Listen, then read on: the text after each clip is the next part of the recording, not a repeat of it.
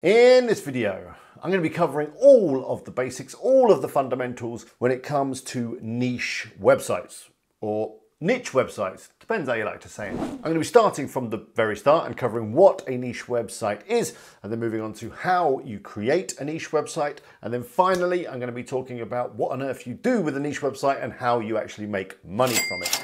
This video is going to be fairly fast paced. I want to get through all of the basics. It's not going to go too deep into any of those subjects, although you will find links to loads of other videos on my channel that do go deeper into those areas. So let's go. Hello, it's Alex here. For those of you that are new, that haven't seen my videos before, welcome. Good to see you. As I said, my name is Alex and this channel is WP Eagle. And I've been making money online for 6 years, maybe 7 years now.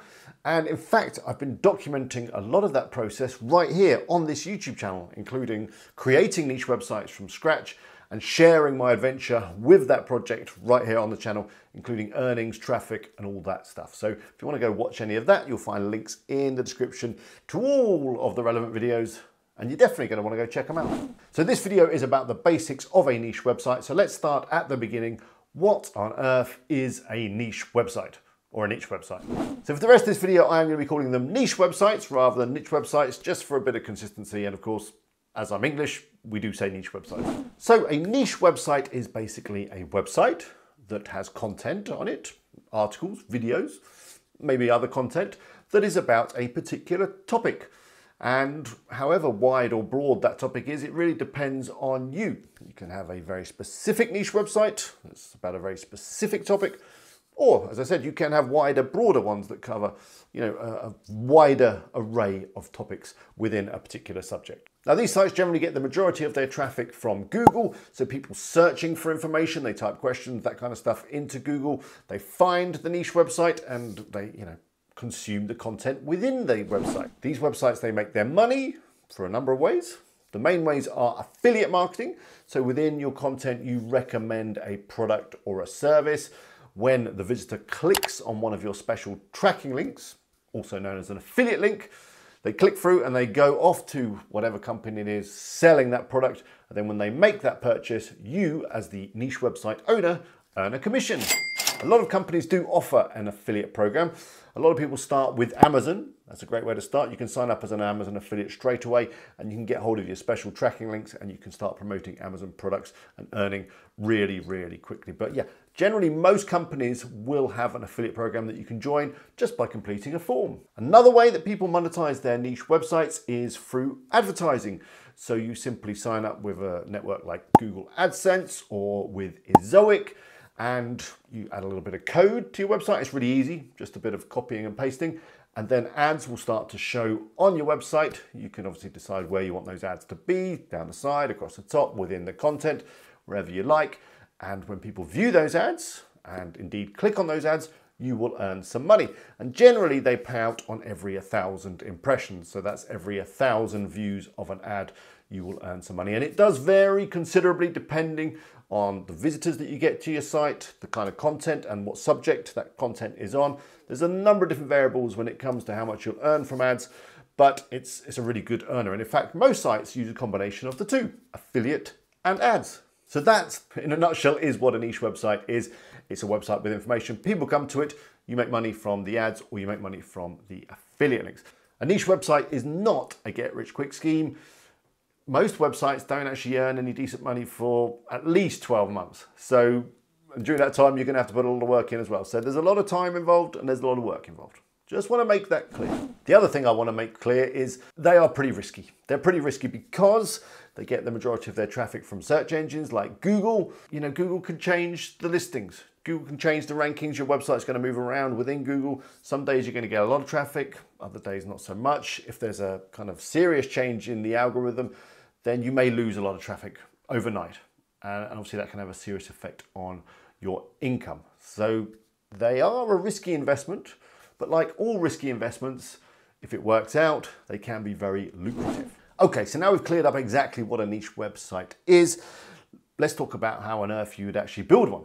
Let's start with the actual website. I'm going to cover two areas, the website and the content, because that kind of is what a niche website is. It's the technology, the website, and it is the content. So let's start with the actual website. The first thing is you're going to want to choose a niche. Now, a lot of people spend a lot of time trying to think of the perfect niche, to try and come up with some idea for a niche that's not yet been tapped into by anyone and all that kind of stuff. My advice would be, don't spend too long thinking of a niche.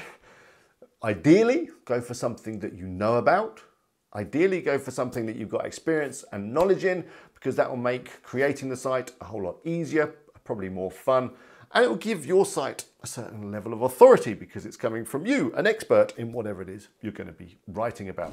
If you can't think of something off the top of your head that you're into that you could create a website about, I will put a link up now, and again, links in the description, to a couple of videos on choosing a niche from myself and from some other fellow YouTubers.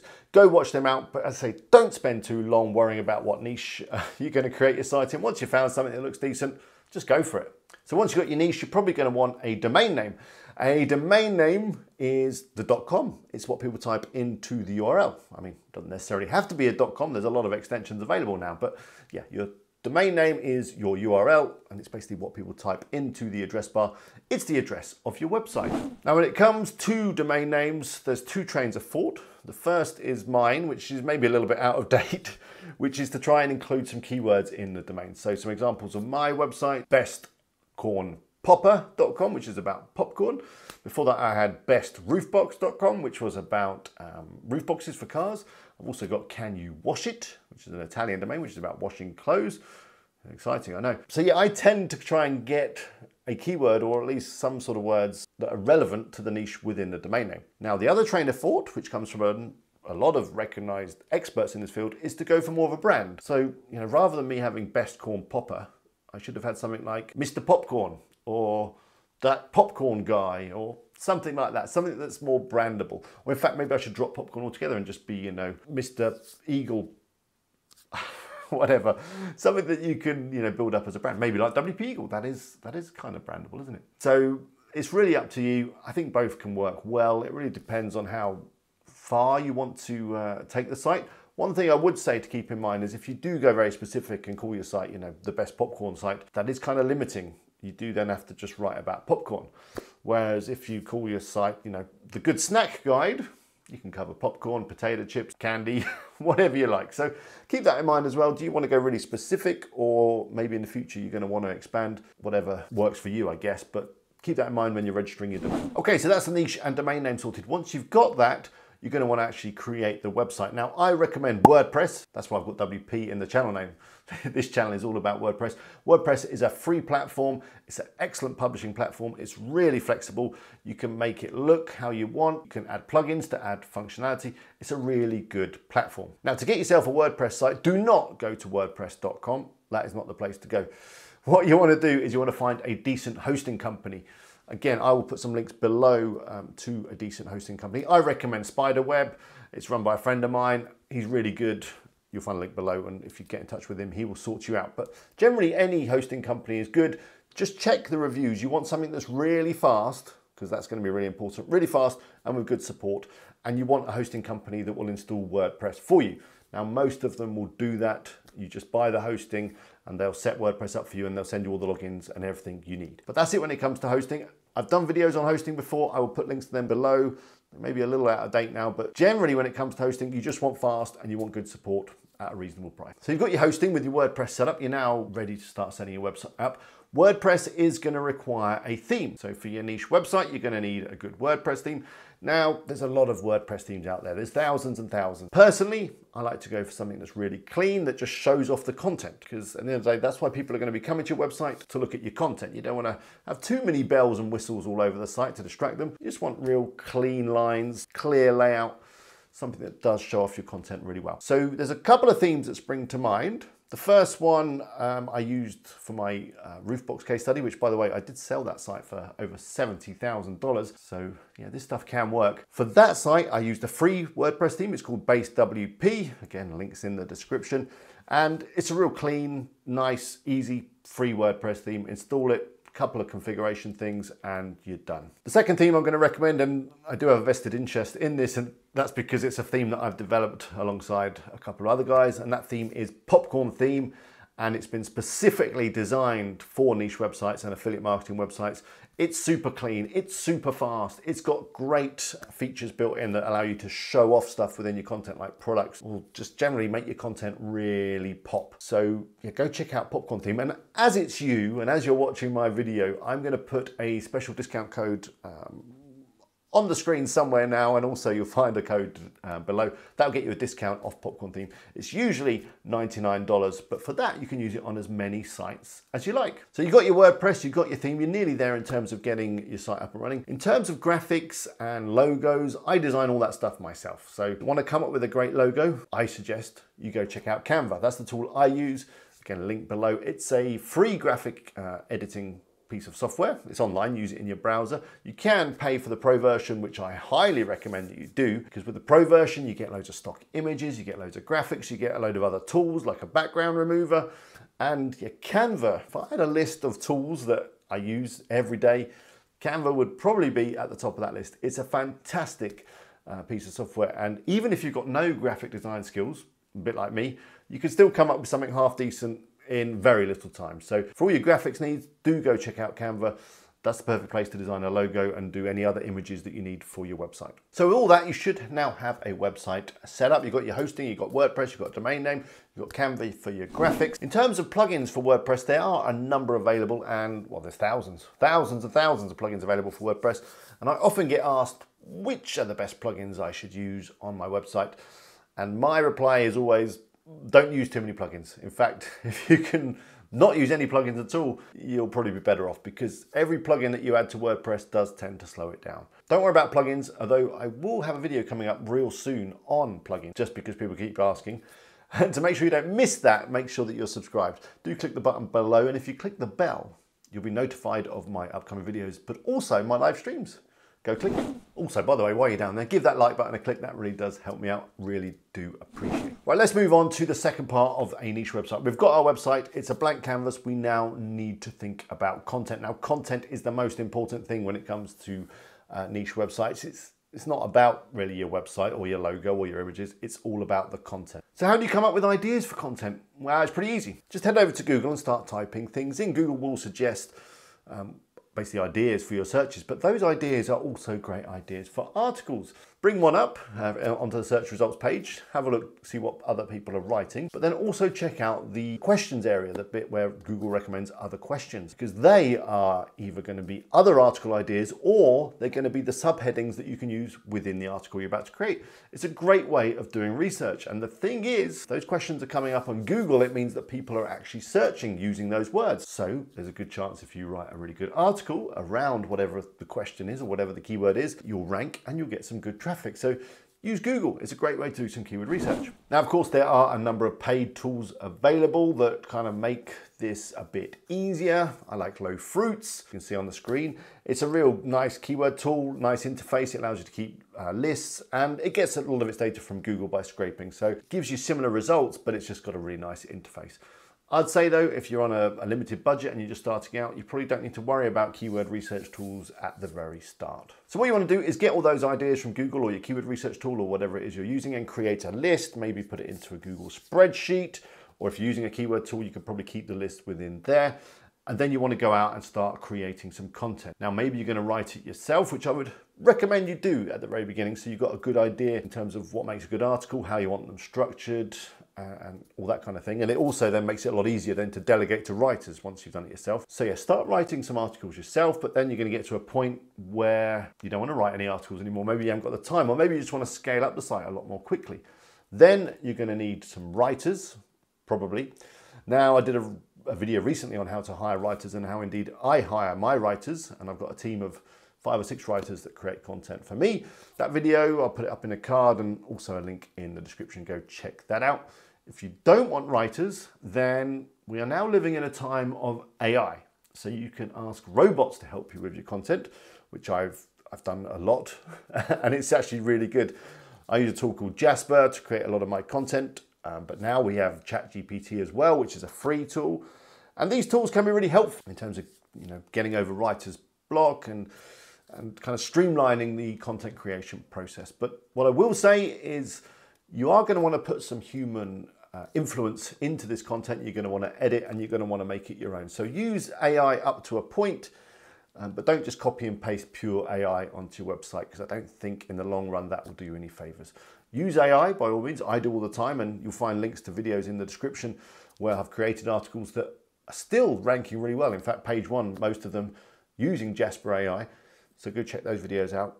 And I think AI is a useful tool in the mix, but don't just do total AI. Don't just copy it verbatim, because yeah, there's going to be a lot of changes coming over the next few months and years with regards to AI content. And I just think that if you're just copying and pasting AI content in, that's not going to work. So you've got your content written. Now let's talk about adding it to your website. So generally you're just going to copy and paste and lay it out really nice. If you've got a good theme with lots of features like popcorn, then you can make your content look really, really nice. Use nice tables and alert boxes. Just generally make your content really pop. You're going to want a nice featured image at the top and maybe some other images. You can design them in Canva, or you could use Jasper or ChatGPT. I don't mean ChatGPT, I mean DALL-E, the one that goes with ChatGPT. They're AI image generators. They can work really well. I mean, the best thing, if you can, is to take photographs yourself of whatever it is you're talking about. That is the best way, but of course we can't always do that. So publish your content with some nice images. In terms of SEO, there's not a lot you need to worry about. Just make sure that the keywords are clearly in the title. So if you're, for example, writing an article on do dogs eat popcorn, you're going to want to make sure that that is the title of the article. And then for your headings, you're going to want to use keywords as well. So you're probably going to find some questions from Google Search Suggest. There might be, is popcorn bad for dogs? How much popcorn can I feed a dog? They're going to be your headings, basically the questions that you take from Google. And that's basically SEO. SEO is just marking up your stuff so that it's very clear to the search engines what the article is about. Now, of course, there's a lot more to it than that. SEO is also about reputation, which generally comes down to link building. But I'm not going to go into that in this video because that's quite a big topic. But just have a look on YouTube and on Google for link building articles and videos, and you'll get some idea on how that can work. To really take your niche website to the next level, I'd recommend creating a YouTube channel, creating videos if possible. Now, of course, you don't have to show your face. You could do like a PowerPoint or some other kind of screen presentation and talk over it. But by adding things like YouTube, maybe Pinterest and other social media, it can really improve the reputation of your niche website and really help you get traffic. I know a lot of people that have very visual niches, for example, fashion or food. They do really well with Pinterest, just sharing graphics, infographics and other images from their website onto Pinterest. Into Pinterest. It can be a really good source of traffic. So once you've started adding content to your site, you're going to probably want to think about where else you can push content out to. So you've got your site, you've got some content on there, you're probably going to want to start making some money. So as I mentioned in the beginning, a good way to do that is to add advertising. I recommend Ezoic. I'll put a link up, a link down. There's links everywhere, isn't there? But generally all down there. Go check out Ezoic. They've got no kind of minimum requirements in terms of traffic, and they have some really good ad rates. If you don't fancy that, then Google AdSense is a really good place to start as well. Get those ads on your site, and you can do this whenever you want. I mean, I'd probably wait until you're starting to get a little bit of traffic and then do it. But yeah, there's no real time frame on that in terms of adding ads and starting to make some money. In terms of your affiliate links, that's going to depend on the niche that you're in and the kind of stuff you're writing about. But Amazon is a good place to start, and you just simply go over to Amazon, grab the relevant link, and then paste it into your content. They also supply images and some other things to help you sell. But it's going to vary depending on which affiliate program you're in and which company and which products you're going to be promoting. But you should be able to add those links straight away. So as soon as you're publishing content, if you see something that's relevant, or maybe you're talking about products, then you're definitely going to want to start adding your affiliate links straight away. So there we go. I think I've covered all the basics. You've got your niche website. You know what it's all about. You're going to start adding some content. Going forward, generally, all you're going to be doing is adding more content. Add more content. More content generally means more traffic, which generally means more money. So a niche website owner, their main tasks are planning content and adding content, and also going back to old content and refreshing content. So content, generally, a lot of content. Once you've got your site up running and you've started publishing some articles, just carry on, keep publishing. Publish as much as you possibly can, and then check your analytics, which I haven't really mentioned, but Google Analytics is a good place to start in terms of tracking your visitors Again, I've got some videos on the channel on that. You check your analytics, see what's going on, see what's working. If you've got a particularly busy bit of content that's getting a lot of traffic, you're going to want to probably go back and optimize it further, maybe add some more links. If you've got content that's not getting a lot of traffic, then you're probably going to want to have a look at that as well, rewrite it, see where it's gone wrong. Maybe you've missed the mark on the keyword research, or maybe it's just not a searchable term. Leave it, move on. So yeah, that's the day in the life of a website owner that has a niche website, just more content. So there we go, that brings us to the end of this video. I hope you're now clear on what a niche website is, what a niche website isn't, and hopefully you're inspired and fired up enough now to go and create your own one. I'd love to hear from you. Leave me a comment below, let me know. Have you got a niche website? Are you going to create one? Maybe you've got some other questions. I do read all the comments that I get, and I'll try to reply to as many as I possibly can. But until next time, good luck with your sites. Bye for now.